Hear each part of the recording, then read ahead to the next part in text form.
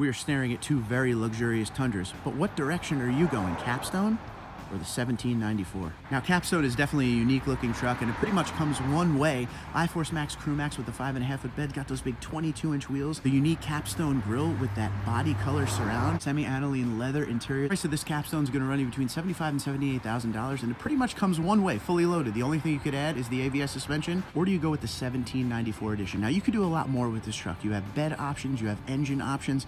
There's a lot more you can do to build this truck up, and this one is about $4,000 to $5,000 cheaper. You can also choose between the saddle brown interior or the cream interior, and it also comes in 2-wheel drive or 4-wheel drive. Now, with these two luxury kings of the Tundra lineup, what direction are you going? Something that comes one way fully loaded, or something you could build on? 1794 Western Edition or the Capstone? Comment below.